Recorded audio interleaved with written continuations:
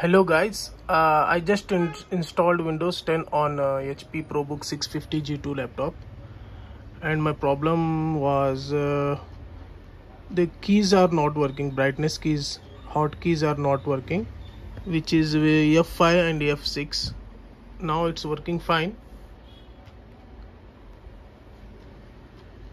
So I searched for the solution on YouTube and Google, etc., but I have not found solution. So I came to this website and downloaded this driver, which is sp91903.exe. If you search for HP CASL setup.exe, then